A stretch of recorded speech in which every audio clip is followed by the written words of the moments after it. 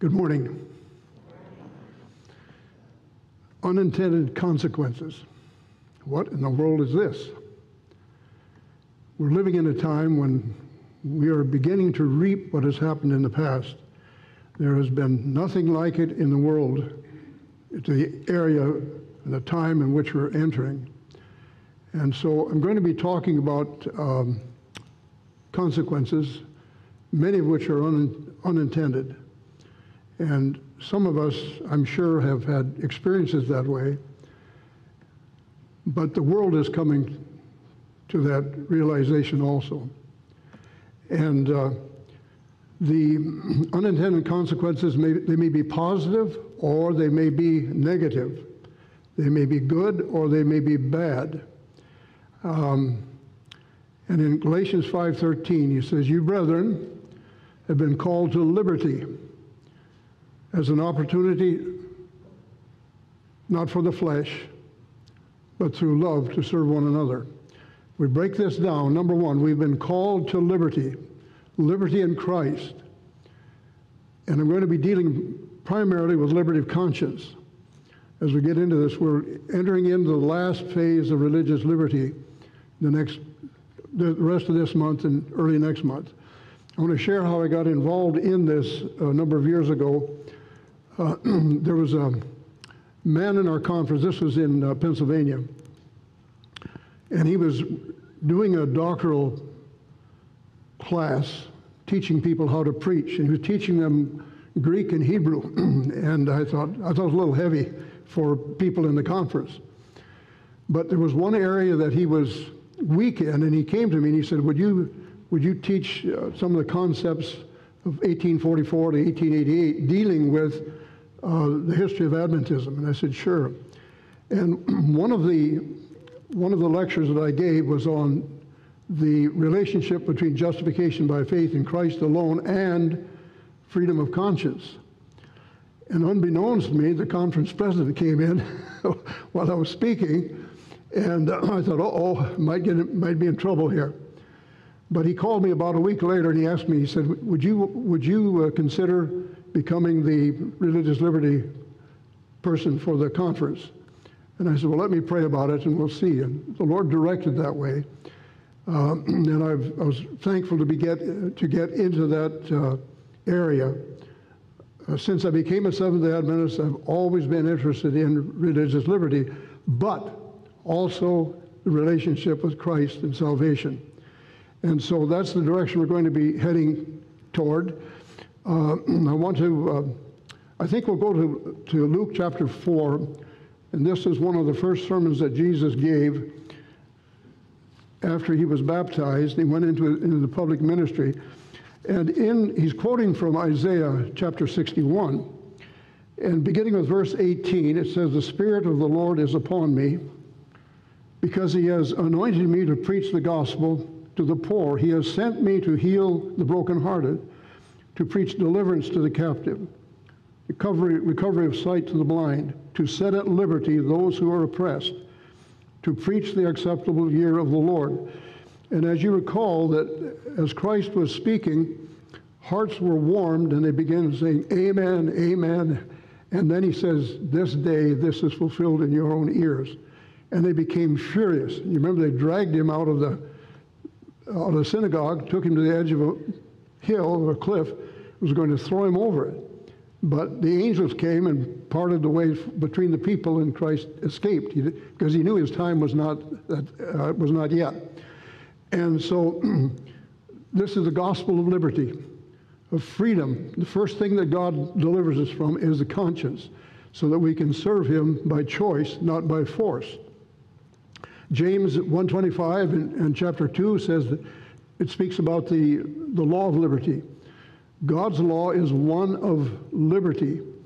Psalm 119:45 says, "I will walk at liberty, for I seek your precepts." Now, we cannot go to the law itself and get it, but once we're in Christ, then that law is like a ring around us to support us and to keep out that which ought not to be there. Now, before we can walk at liberty, we must have on gospel shoes. And in Ephesians 6:15, it talks about that our feet should be prepared with the gospel of peace. And I think I have yes, this is a good one.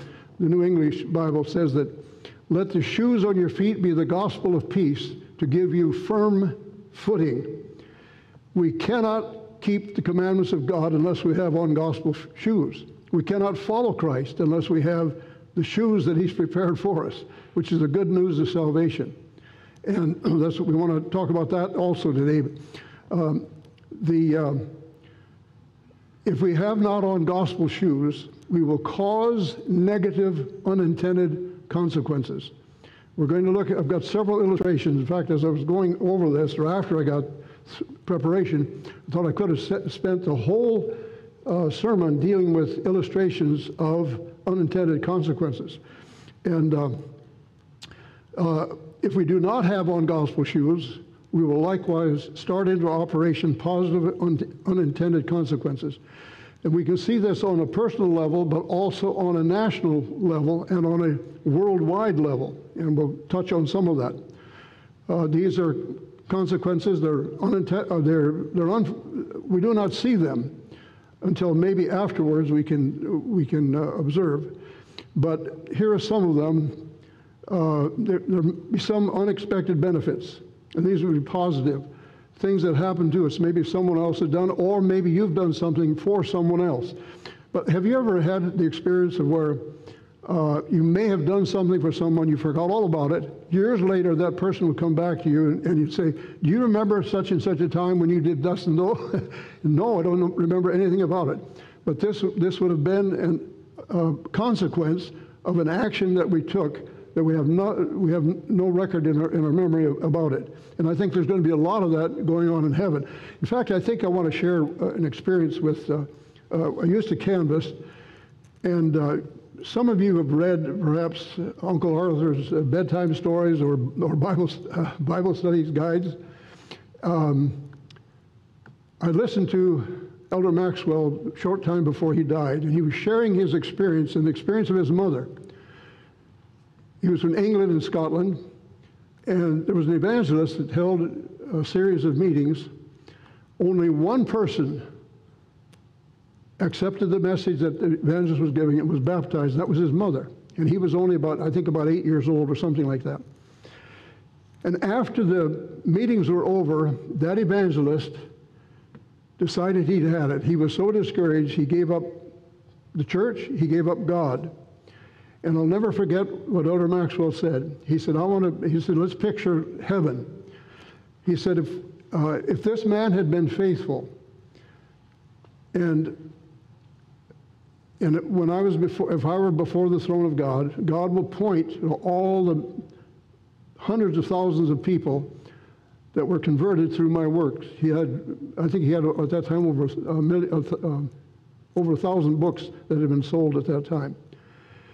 And he said if that evangelist had been faithful, that God would have pointed him to all those people. He said, you're responsible for these. It was because of your sermon. You only had one person who was converted, but through the influence of that, these are the consequences of that sermon.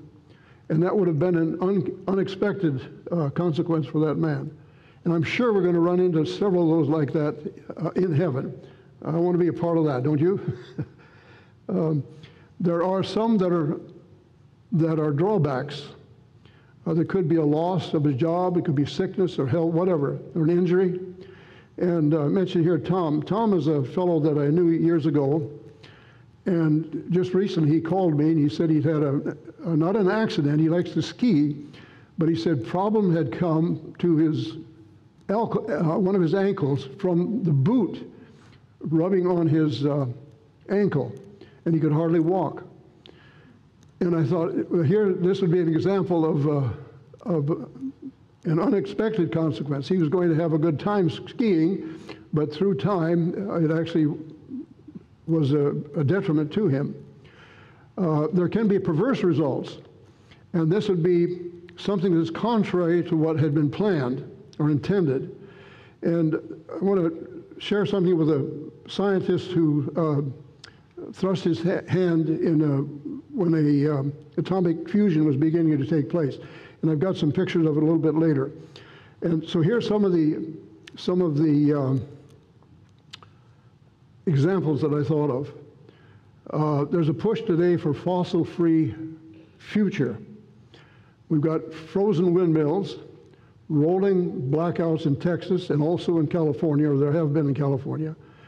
And so many are afraid now that there's going to be a problem with the green energy future that we're faced with. In Texas, as you well know, that the windmills have frozen because of the cold weather, and many people are suffering because of this. And I'm listening to all kinds of arguments now of why it is and why it should be, and that windmills are not the problem. Then here's another one, rabbits in Australia and New Zealand. There's a few here. Look at here. Here's tens of thousands, millions of them. It started out by only 12 rabbits that were shipped from England to Australia. A man by the name of Wilson was over there, and when he was in England, he had hunted rabbits, and he enjoyed that. So he asked a relative, he said, "Send me 12 rabbits." And they sent them to him, and the rabbits, as you know, multiply very rapidly. And that happened there. Within 10 years, there were millions of them. And this was an example of unintended consequences.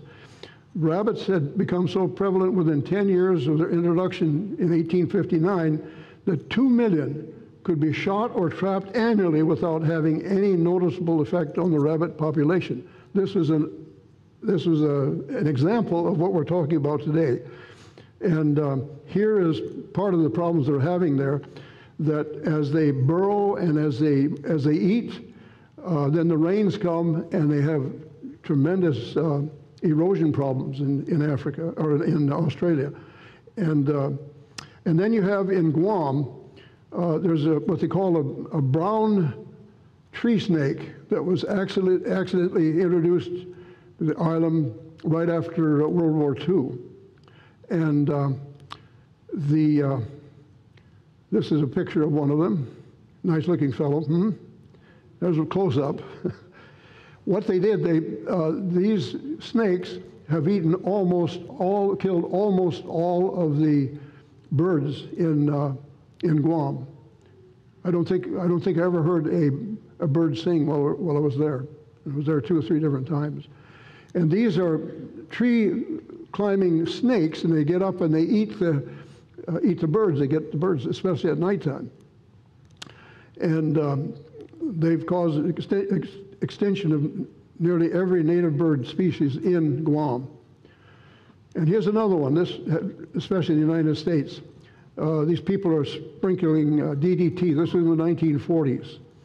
And DDT was sprayed in large amounts during that time, and it was primarily to kill mosquitoes that were carrying malaria. And then you have airplanes that were sprinkling this stuff on crops that farmers were growing. And I think it was 1972 they finally passed a law not to use this stuff. But here's one on a beach where people are being drowned with this stuff. And I've seen pictures of where people they actually sprayed it directly on them. And sometimes they would have vehicles going down the street, and you have kids running after them, and they're running in the clouds of DDT that was coming from the trucks. Now, what really got to the people, there was a lady in the 1970s, 60s, I guess, and 70s. She noticed that the bald eagles and other birds were dying off, and they weren't coming back. And what happened was they caused the eggshells of the birds to be thin, and they were, of course, breakable. Here's a picture of a normal egg on the left-hand side, DD exposure eggs on the other, where the eggshell was so thin that it just they would die.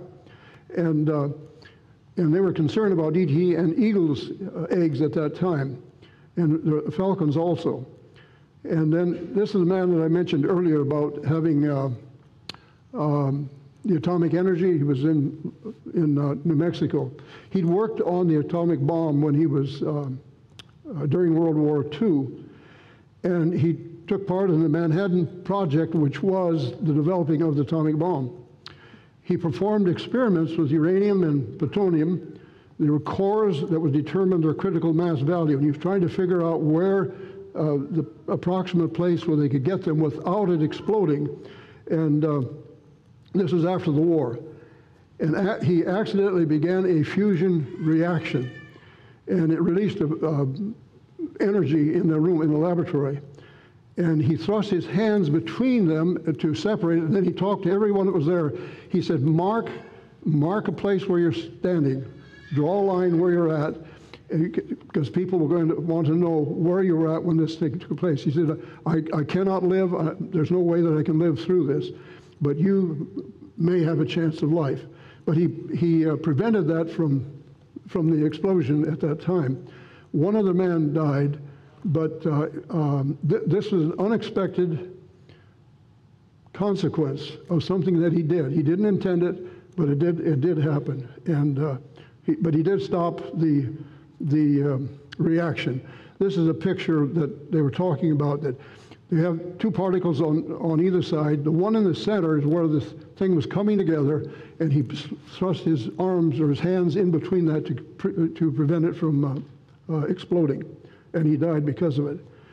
Now, we're going to talk about the Protestant Reformation, also unintended consequences. This can happen not only to people, but it can happen to nations and events that take place. And it's happened in the past. In 1095, this is the year 1095, Urban II remitted all penance of persons who participated either in crusades or who confessed their sins. And this finally developed into where if they couldn't go on a crusade, they could give money for this, and again, they would be forgiven sins.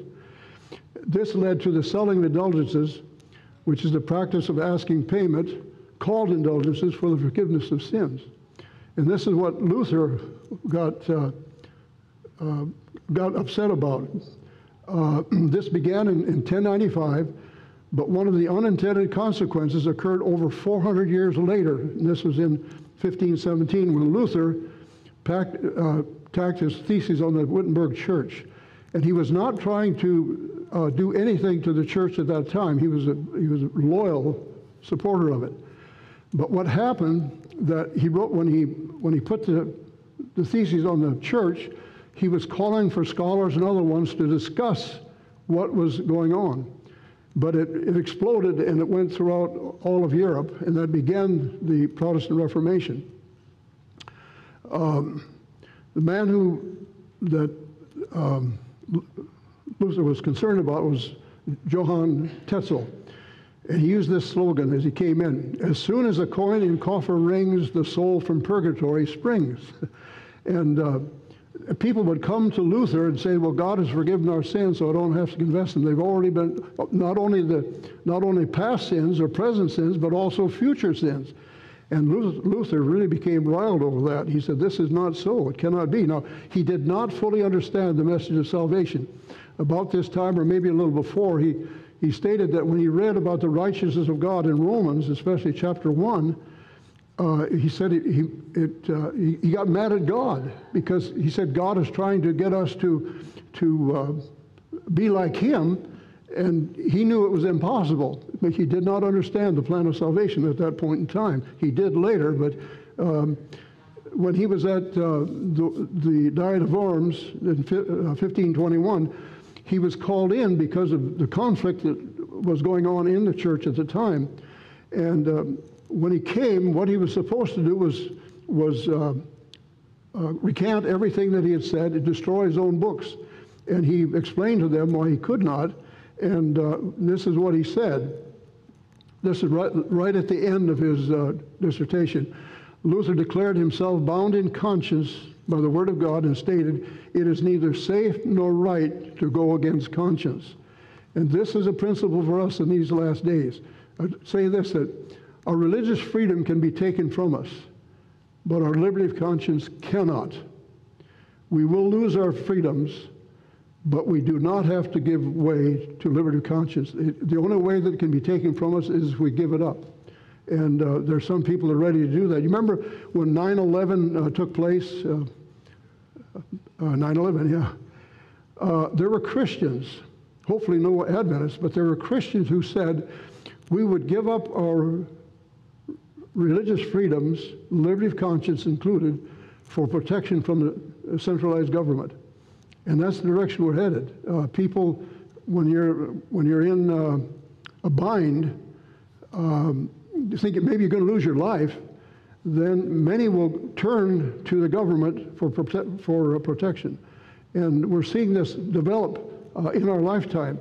But we need to remember that our consciences should not be blunted. Paul wrote about that to Timothy. He talked about the conscience being seared as with a hot rod of iron. But Luther taught, this is later on, Luther taught that liberty of conscience is the most important part of faith. This is what he said: let there be no compulsion. I have been laboring for liberty of conscience. Liberty is the very essence of faith. And that's, Daubigny was the one that quoted from him.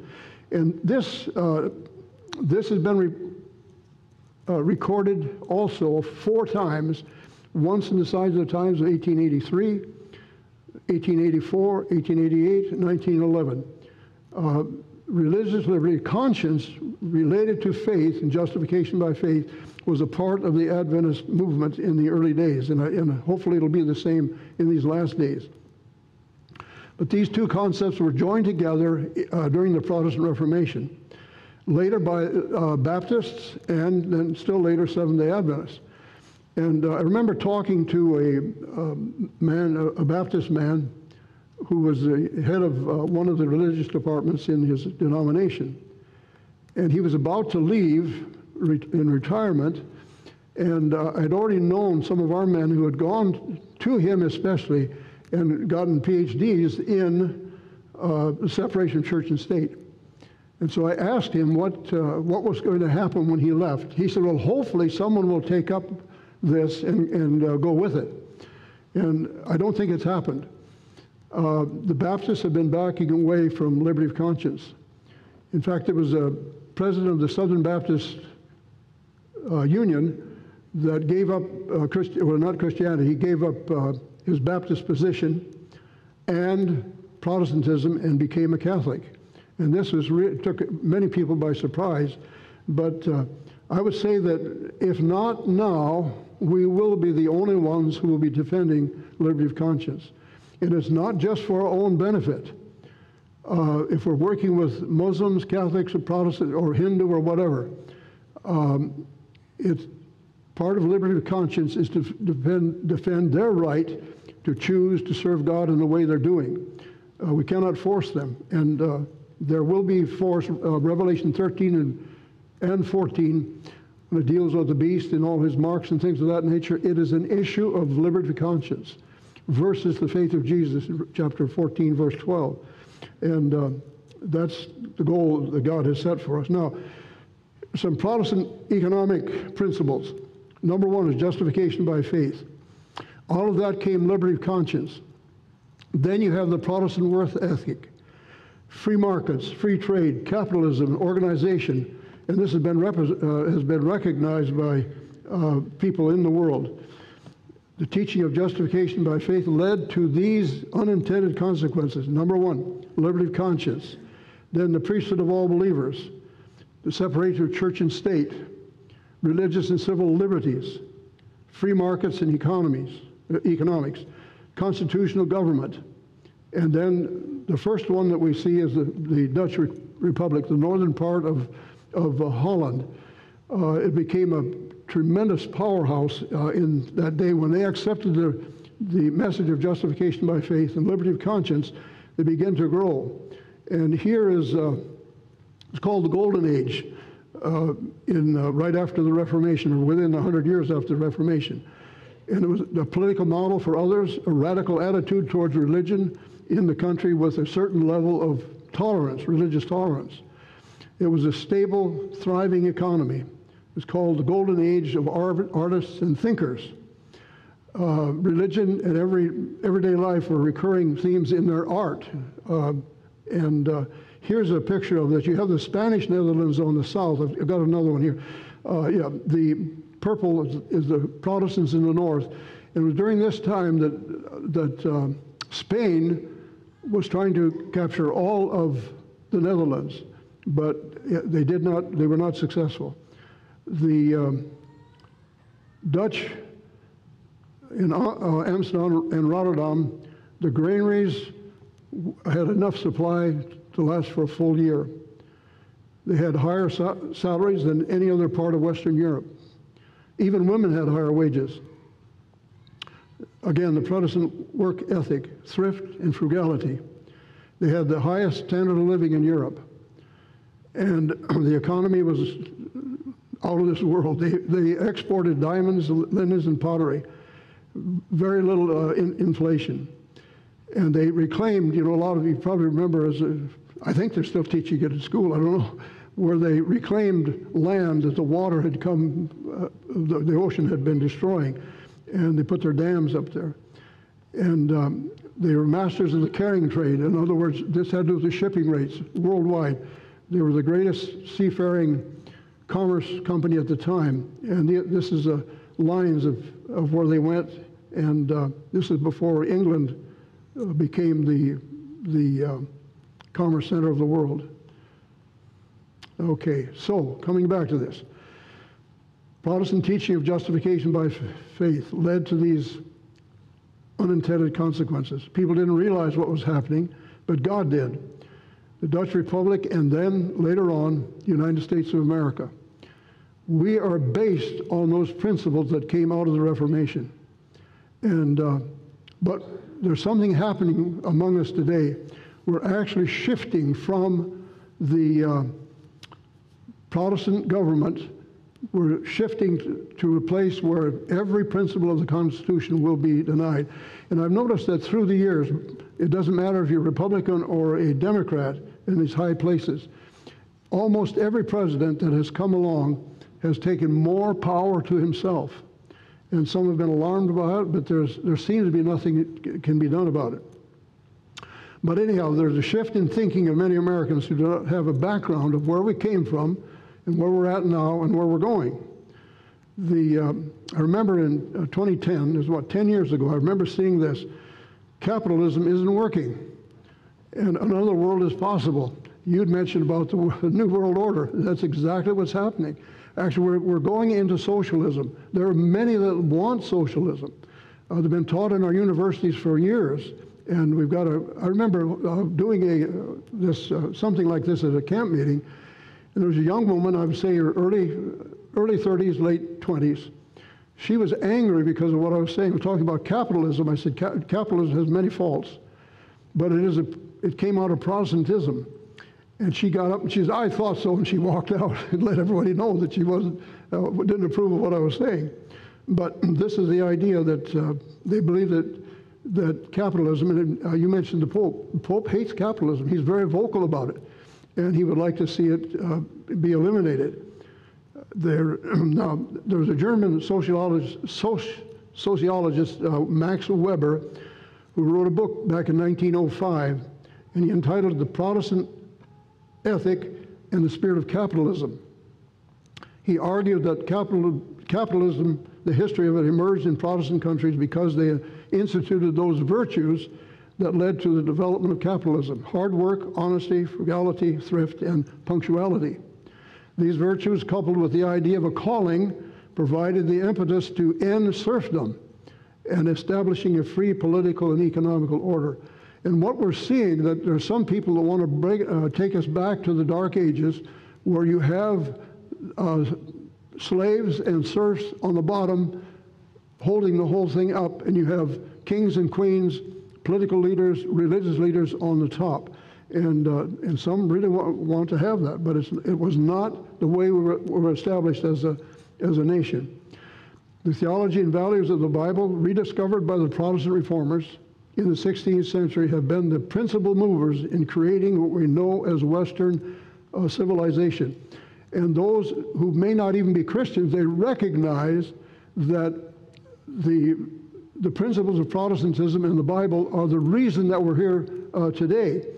and that what Luther started especially benefited the entire Western society and civilization. Now, it was not Luther's intent to create a new civilization. That was not his idea at all. He intended to proclaim the righteousness of God in Christ, and that was his goal. His life was dedicated to a far more important activity than building an earthly tabernacle or nation or city. Western civilization is an unintended consequence of his faithfulness to the Bible and to the message of salvation. And again, we're going to come back to this. An unintended consequence of justification by faith. This is just a review of what we already said. The Protestant Reformation was such. Constitutional government, separation of church and state, religious and civil liberties, freedom of speech, freedom of the press, freedom of assembly, right to petition, habeas corpus, free market system, capitalism and economics. Capitalism is the economic and political system in which a country's trade and industry are controlled by private people for profit rather than controlled by the state or by the church. And what's happening today is that people want to control what's going on economically from a centralized position. We are all going to be caught in this if we're in this time frame that we think we are. When it comes to not buying or selling, we need to know Jesus Christ. That is the one area that, regardless of what happens, because it's not going to be pleasant entirely, for sure, but if we know Christ, he has promised to take us through these times that we're living in. Capitalism is the economic practice of which Protestantism is the theory. The outcome of Luther's struggle to understand justification by faith was an unintended Protestant Reformation, and also consequences that dramatic impact not only Christianity but all of the Western world. And I would say not just the Western world, but the world itself is based on this concept.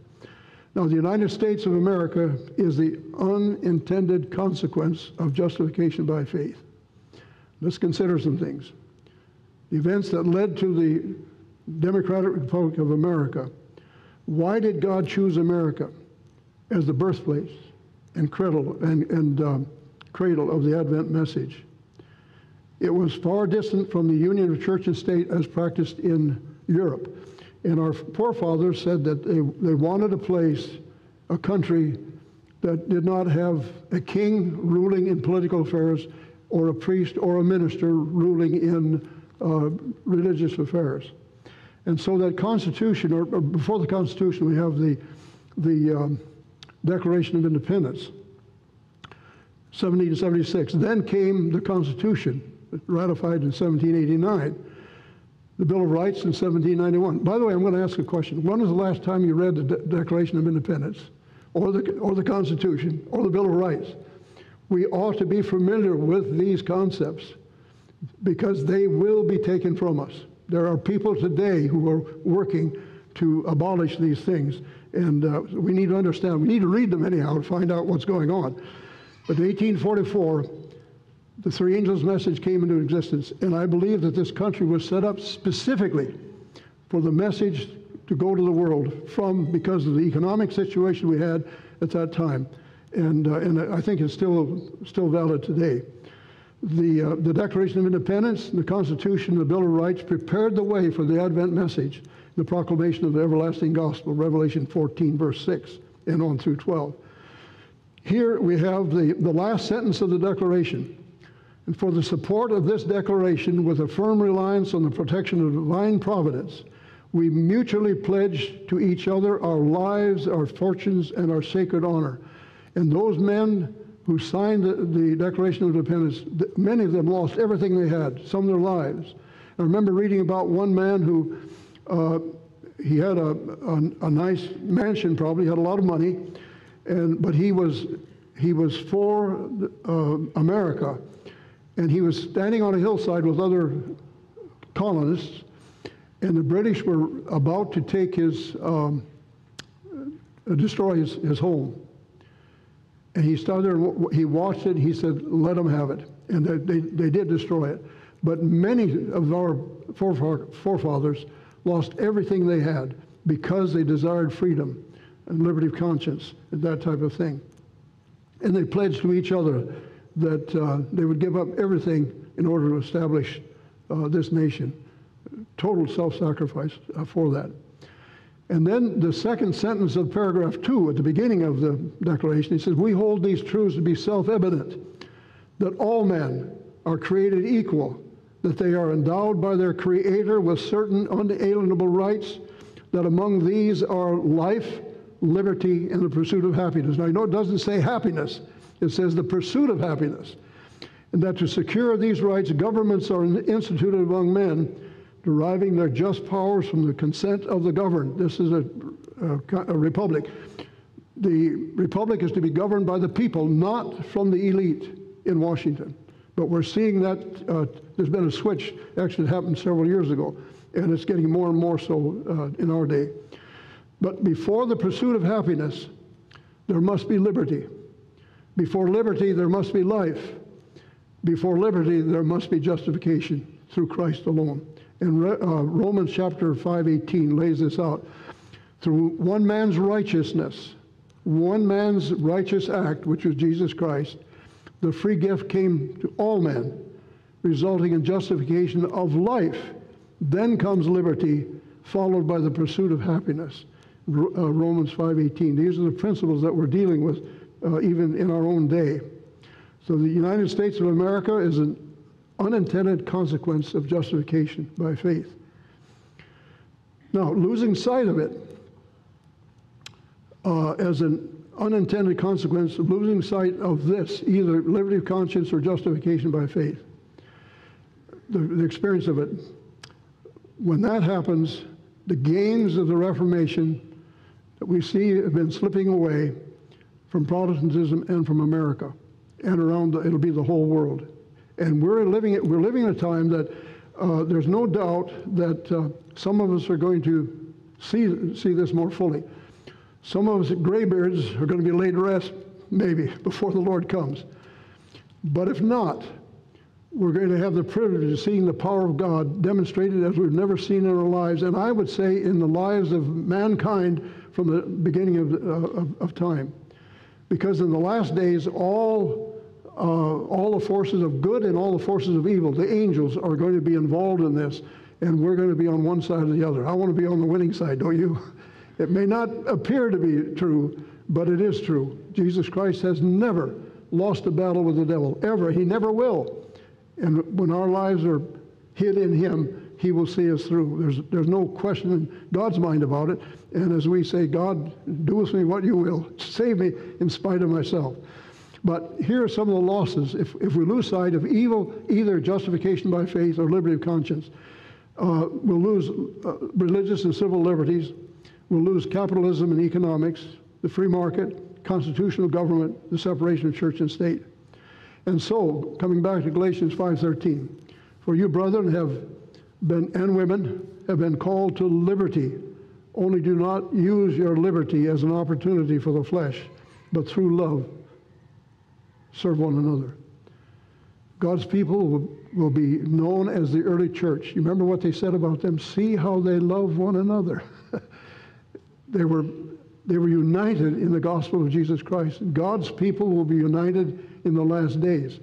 Revelation 14:12 is going. It's as true as the day it was written. The patience of the saints, here they that keep the commandments of God and the faith of Jesus. And in Hebrew thinking, you start with the result and go back to the premise. And so it's through the faith of Jesus we are able to keep the commandments of God. We have on the gospel shoes of Christ.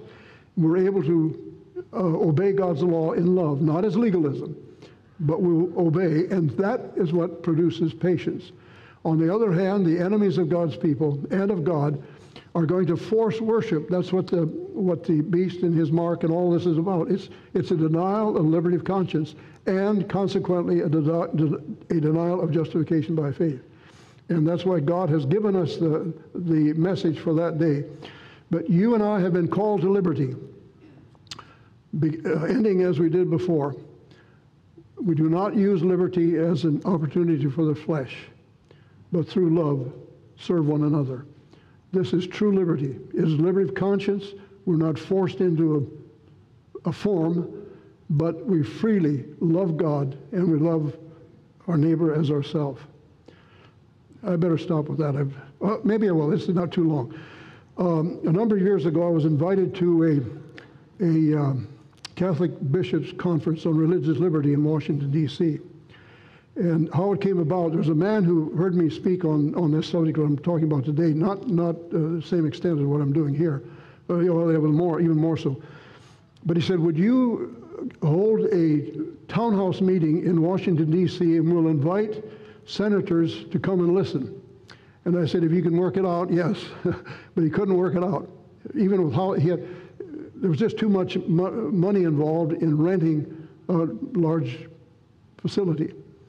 He went to one of the Catholic universities and was talking to some of the heads of departments, and one man who was in political science department, the head of it, he said, why don't you guys come to our meeting on religious liberty? And so that's how I got invited. And Cardinal Dolan was the main speaker. Now the thing is, I tell you, I saw beautiful robes, flowing robes of the bishops as they were coming in, different colors and things of this nature. And then you have there were four Adventists, a man and his wife, Lincoln Steed, who was the editor of Liberty, and myself, and we were sitting right next to the platform. The Dolan had to come down the steps, and he did. After he got down the steps, he saw me, and he came and pulled up a chair, and he started pumping me with questions. He knew everything about me before I knew what was going on. And then he got his information, got up to leave, and Lincoln jumped up, and he said, can I have an interview with you? And he said, sure. So they set that up. And I think this is, let me see. Yeah, he spoke of the grand principles of religious freedom and a Roman Catholic commitment to protecting this freedom for everyone. And this is what Lincoln wrote later. He seemed to hesitate, paused, then said, there was a time when Roman Catholics held that error has no rights. The comment sparked much debate later, at which time a Catholic historian explained that indeed there had been a seismic shift for the Roman Catholic Church, and this is coming out of Vatican II. And Steed wrote about this. But to watch Cardinal Dolan speak and then pause, and you could almost see the wheels turning in his mind, and then he finally said that there was a time when we did it. But what really amazed us was that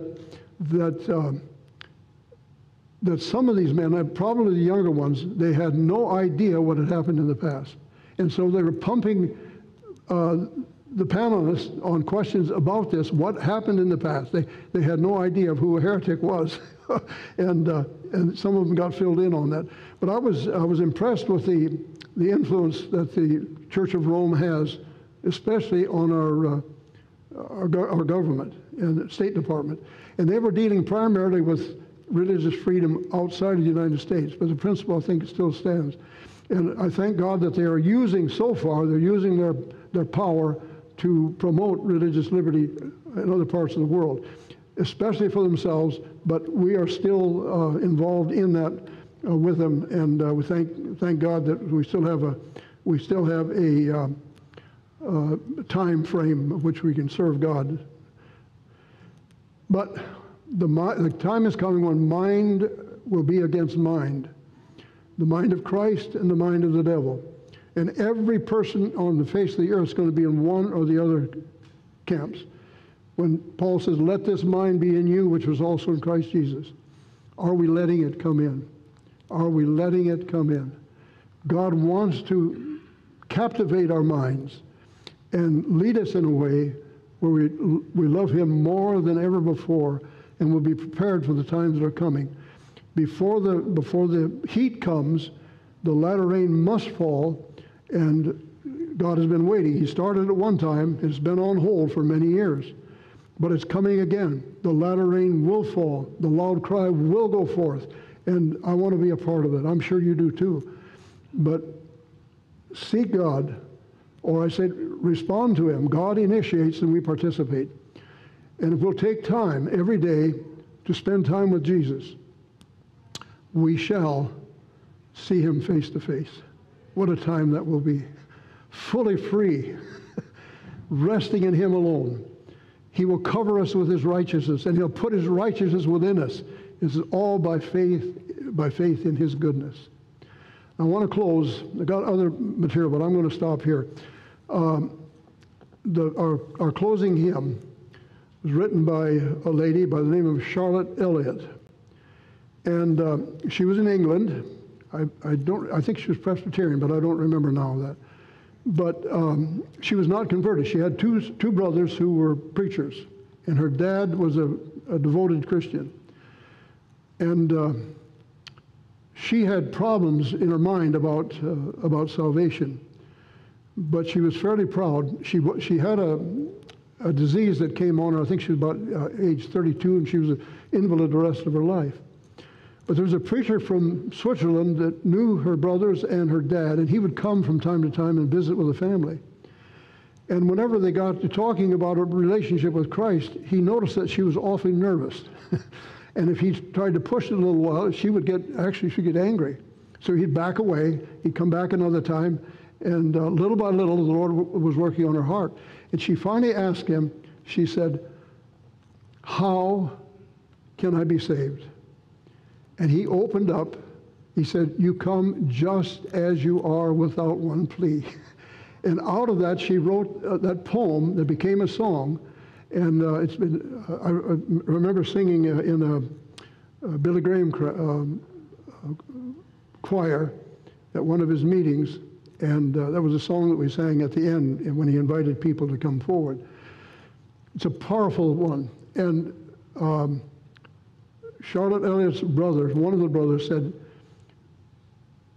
said that he and his brother, I think, had won about 1,000 people to the Lord at that time. And they said that poem has won more souls to Christ than all of our preaching. Absolutely amazing. But it's still powerful today. And as we go over it, think of it. Just if there's anyone here that has not accepted Christ, don't be afraid. God will give you true freedom. That's what he wants. He wants us to be free in him. And when you have a group of free people, there's nothing that can take it away from us.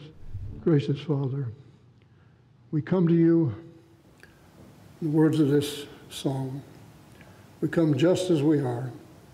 We have no plea except the merits of Jesus Christ. You've promised to take us, to bring us through the days ahead. I believe it. I thank you for it. We have nothing to fear for the future except the way we forget. We forget the way you've led us in the past. Be with our nation. Be with our political leaders. Pray that the principles of the Constitution might be exalted, not for the nation itself, but for your people around the world. Keep us, I pray, by your grace as you have promised. Thank you so much for Jesus. In his name.